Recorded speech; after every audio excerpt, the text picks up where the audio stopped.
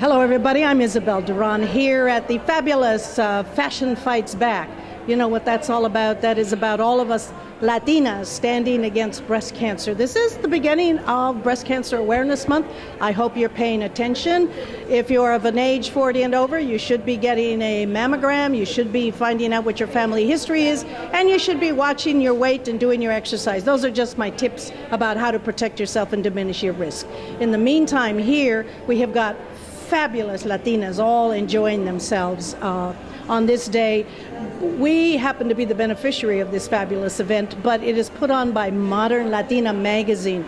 Fabulous, wonderful woman who at San Jose State as a student in mass communications looked at the publishing industry and said, where in this landscape are there Latinas?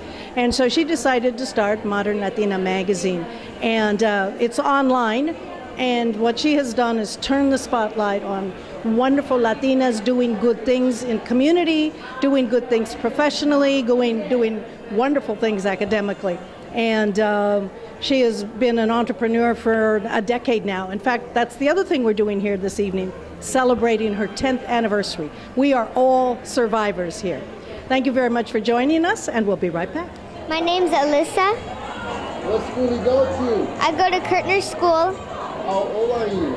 I'm 8 years old. Nice. And your sister? Yeah. What's your name? Ava. How old are you? 5. What grade are you in? I'm in kindergarten. Kindergarten. Thank you. Very good.